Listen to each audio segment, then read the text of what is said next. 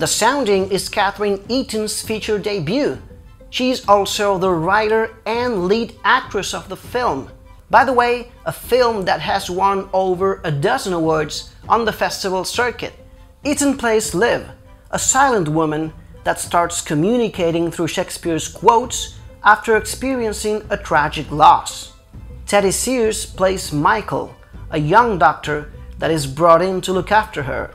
He is convinced that he can get to the root of Liv's condition so she can have a better life. So the main plot will become Michael's efforts to connect with Liv and trying to get her to adjust to reality. But as the plot moves forward, he'll realize this is not a matter of curing her, but understanding her. It is a real challenge to have a lead character that initially doesn't speak, because then everything leans on facial expressions and body language, and then having that same character only communicating through Shakespeare's quotations. Catherine Eaton pulls it off really nice, in spite of some minor inconsistencies. The scenery is almost like a character on its own. This island in the coast of Maine, where most of the action takes place, feels like a peaceful and familiar place, very intimate.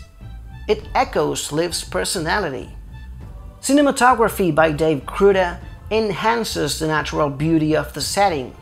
We get beautiful shots of the sea clashing against the island and the depth of the woods surrounding the character's house. Blue, green and brown work as the foundations of the color scheme. Seasoned actor Harris Yelling does a great job as Liv's grandfather.